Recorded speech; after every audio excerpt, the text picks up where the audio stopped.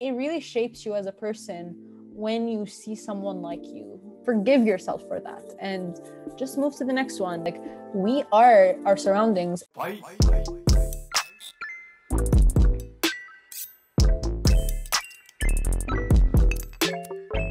Did you have anyone, maybe at CalArts or maybe in your own life, that helped you or like helped shift your mindset and overcome that kind of debilitating fear? Yes, I definitely think that, if you have to go through the adventure on your own, that's fine, but the more the merrier. Because we really, like, there are certain things that we can't do without others. There are things that we really just need that experience. Like, I don't know what would have happened if I didn't meet my friends. Like, I'm really grateful that I met those girls, because they, each of them taught me something different, and I think, like, especially Gabby, who was kind of like a mentor to me in a way, because she was older, but we had similar experiences. And I remember I wasn't very confident in myself, and seeing someone who had gone through all those things and come out for the better really, really motivated me and really made me grow. And just it really shapes you as a person when you see someone like you, and it's just crazy, because in so many ways we're so different, me and my friends, but they all were confident young women who were being really unapologetically themselves and creating their work and just living life. And I was just like, shit, I want to be like that. So it really helped me kind of solidify my confidence, in the sense that, I'm gonna be me, I'm gonna be hot and cool and sweet, and who cares about anyone who thinks different. And obviously sometimes insecurities will take over, and I will be in a space that I felt like when I was younger. But yeah, just find folks that are non-judgmental and have similar values to you. And there's that quote of, like, you're gonna be like the average of the 5 people closest to you, you're gonna make the same amount of money as them, or something like that. I don't think it's about money, but I think it's more about, like, values and how much osmosis actually affects us as people. Like, we are our surroundings. And I mean, if you're someone who really struggles with, I'm just gonna put this out there, for people who are in a shitty environment, I'm really sorry. Find media that you can relate to. You can have friends and characters. Like, that's what I did when I was younger, and it helped me get out of a life that wasn't right for me. And it's going to be possible for everybody to do that through the internet. But also, if you can, get some friends, because that will change your life. Yes. What do you wish you could tell little baby Noor, who's gonna like move to the US and like go to CalArts? What do you think she would, if you could bring her here now and show her your life, what was she scared about, and what would she love about your life now that she never thought would be possible? Oh, 100%. I mean, I remember my first year, I panicked. It was when Mike Randa was teaching, actually. I panicked during our first pitch, and I ran away and, like, went to the bathroom, and I had a, like, anxiety attack. And I remember Gabby wasn't even my friend then, and she went after me and got me some water and calmed me down. And she stood beside me while Mike kind of, like, supported me as I told my first pitch. And it was a very scary thing, because I remember afterwards some classmates were kind of like, are you okay? Like, you should be able to do this though. Like, kind of like that kind of energy. Or maybe I perceived it, like, maybe that was just how I saw things, because I was so scared. But I remember that being really something I couldn't pitch that year. But you know what? Now I can. I've pitched to, like, boards of people, and it's amazing how that can happen if you just set your mind to improving time and time again. So I would tell her, you know what? You're going to be okay. You're going to do things you can't even imagine you can do right now. Like, literally, that's the way to put it. Like, I could not even imagine how much I can improve. Like, I read this thing that was like, don't set your goals for the next 10 years. Set your goals for the next 20. Because, like, you're going to do those 10-year goals way faster than you think. And you're going to want more. So, like, it really just depends on what it is you aspire for. And, shoot for the stars. Because even if you go a bit lower, you'll reach the moon, you know. And it's something that I would give advice to my younger self.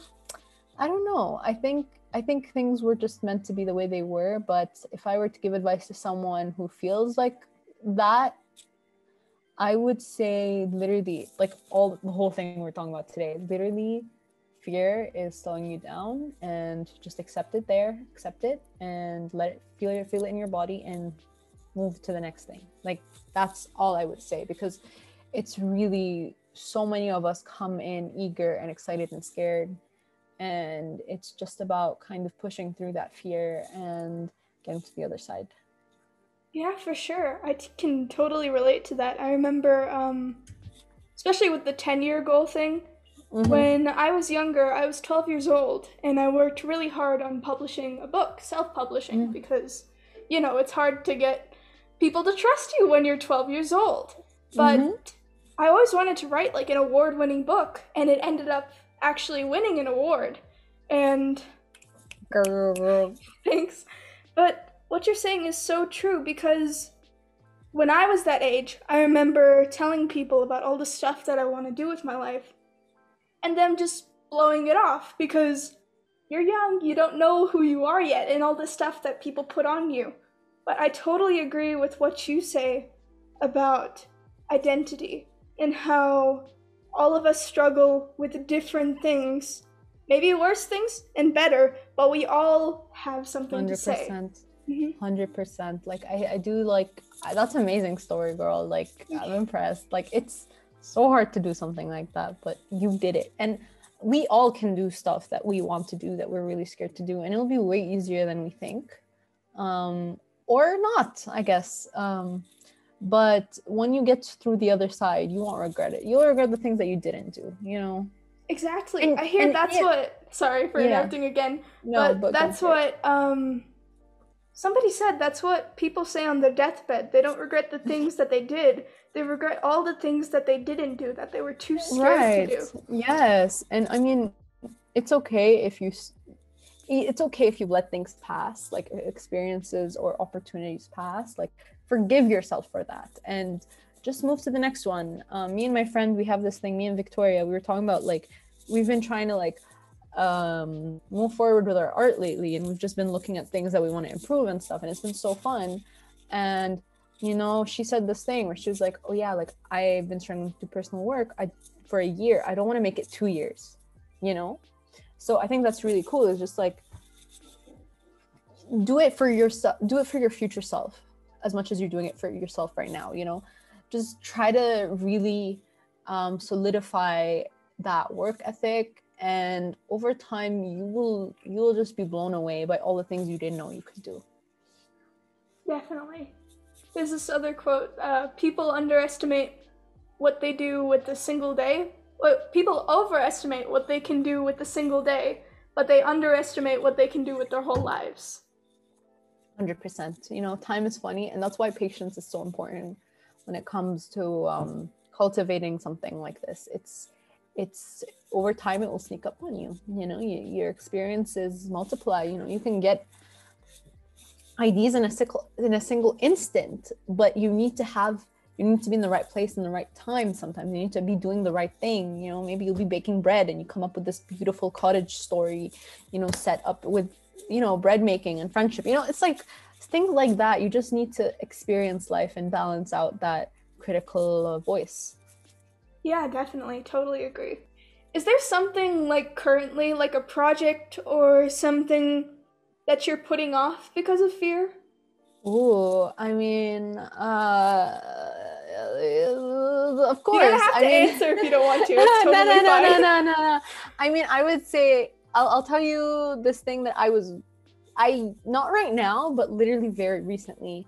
So yeah, like the graphic novel that I mentioned I was working on, there was a period where right before starting, because we're about to pitch it and it's looking really cool so far, but right before I was about to start it, you know, it's one of those things that really, really mean a lot to me. And because I feel like with big projects, I get really nervous, I kind of it kind of been it's we've been developing it for like a year and a half now, and I feel like I could have done it faster.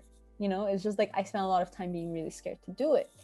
And but at the same time, I'm nearing the end, and like I did it, you know. It's and getting to that point from all those things I said was literally everything I've already told you. Was I was really scared. I know why I was really scared. It's because it meant a lot to me, and I didn't want to fuck up something that means a lot to me. But I knew that to get good at something, you have to fuck up. So I think I was just absolutely pissed off at that. Like I was pissed off. I was like, I want it to be perfect. Like what the fuck? So I would avoid it. And I think over time, you know, my poor sweet agent, her name's Jess. She's amazing. Love you, Jess, if you're watching this. So doubt it. She was very patient with me, and you know, at a certain point, I kind of realized again, like you're going through your own shit. You have to get through it. You know, like I was going through some stuff, and eventually, I was like, you know what, this is enough is enough. I need to get this done, and I set myself a deadline for like to finish it in a month, and it was basically just 10 pages of art. It wasn't too crazy, but because of that mental resistance, it felt like so much. And I just spent the first couple of days just looking at pretty graphic novels that I like and trying to figure out what I wanted to do, and just kind of like what I said, the studying element. I did some studies, and after a while I kind of realized like this is something I really care about. That's why I'm scared. So I'm just gonna put in the hours. And I have this thing, let me show you if I can pull it up. There's this thing I was talking to my friend about, which is like I really struggle with being what's the word, type A. I think I'm an organized person, but not in the traditional sense, you know. So I figured out the best way for me to be creative but also productive is to make lots and lots of notebooks. Oh my gosh, this is so cute. Thank you. Instead of having like, I've tried to like bullet journal and it never worked. I would never continue to use it because it would have everything I have to do in one book. It would stress me the fuck out, you know? Because I have this problem where when I get in productive mode, I have to do everything at once. So I broke it down. So I have story and reference. I have ideas, comics and projects. I have webtoon ideas for my project that is pending, but you know, hopefully within the next year or so I'll develop it. And I have things I want to avoid. So this one's my least favorite one. I just like, it's called pending with a skull. It's the things that, you know, you kind of have to do within the month or so, but you keep avoiding. And this one is my special one, which is work log. So in my work log, I would put in my hours. Ideally you'd want to get like more than 2 hours or something, but you know, it was really struggle for me. So at first it was like December 14, 8:30 to 9:15, 9:15 to 12, 12 to 2, and then I'd stop, and like I just kept like putting in my hours for a while, and then after a while I didn't need it because I was getting my work done for the 8 hours and more or whatever. So I realized like some days I can only work 2 hours, but some days I can work 11. So it really just depends on what kind of person are you, what kind of needs do you have for yourself that will help you be productive. They don't have to be the traditional like, oh, I wake up at 6 and I have my kombucha at 8 and then I go jogging and then I do it every day at the same time, because that doesn't work for me. I get anxious. I get like, it starts to weigh on me to do all those things at the same time. So what I do is I have specific things I want to do. I want to draw, I want to work out. Depending on the day, it will either be a heavy workout or a light workout. Either it will be 2 hours of drawing, 20 hours of drawing. That's just something that works with me because I'm kind of like, my personality is very like, I'll have highs and lows that are really high and low. So like, I try to work with that. Work with what you have, you know, work with who you are. Yeah, definitely. That's great advice. I actually, I have kind of the same thing sitting next to me. Oh my God, share. But yeah, I also have like mini notebooks and stuff like that. But you're totally right. Like, this is crazy. Like, I can't believe we both do like. Okay, wait, where's my chart? Where's my chart? I want to see the chart. Oh, okay. But this is just for February. But you're right. You just like put in those times I for love creative it. and all that things. And oh my god, like you said with the 10-minute rule, I have I call this like adventure cards or menu of days. But I have like all these cards for Yes, like you've shown working this out to me. and like yeah. But honestly, like here's my thing from January. But Oh you're my so God, right. Like yes. it's like especially the creative days. I either do like this one. I think I did like 6 hours straight, and then this one I did like Girl. nothing. So you're so right. Like that's especially for people who are like that. They don't have like strict routine and stuff like that. It's so much more important that you're doing it rather than what you're doing. Totally agree. Exactly. Yeah, I love that so much. Like, I love your cards that you have for everything that you have to do. That's so smart. Thank you. It's like a game, like how you said. Like exactly. Like, just make it fun. Like, find a way to get your things done, but also like experiment with the way you do it. Like, I think I always struggled with like not being the type of person did everything at the same time and all the time, and it just. But like I just realized like I'm a different kind of person. Like you have to give the needs that you have for yourself, and that's the way it goes. Yeah, I'm curious because that is a weakness, but you know how our weaknesses are sometimes our greatest strength. So I'm wondering, how does the working on everything at once? What good have you seen from that? Like doing everything at the same time. Yeah, like how your fluctuating energy levels and how you do so many different kinds of projects and stuff at the same time. Do you see any benefits from that? Yeah, I mean, I think the benefit is very clear and simple. I feel fulfilled in my life in the sense that I am doing the things I want to do. I think, I mean, I touched up on that when I was talking about like making the book, like opening the page and writing the things about yourself and who you are. I think there was this really cool study that was talking about like people feel fulfilled with three things: love and friendship in their life. So like having a family, having someone you care about, that could be fulfilling for some people. That's all they need in their life. There's some people who get it through success. They want to succeed in whatever discipline they have and just keep improving. But then there's the third one, which is surviving, you know, especially like people like, I think this psychologist was at a concentration camp in Auschwitz, and he noticed that all these people had one thing in common. It was to survive. And that's so powerful, you know, that we have the human race wants to live on for like through so much horror. And I think, you know, you can take from that we need meaning in our life, even if it's as simple as surviving, if that's what you need right now. So for me, it's like when I get through that period of surviving, if that's what needed to be done, I get to the point where I'm like, okay, what am I doing with my life? I am the kind of person that I need love and affection. I can't just be work only. But at the same time, I notice when it's no work, I still feel like unhappy and unsatisfied. So I think with all these projects and doing all these things, I just feel like I'm doing something for myself.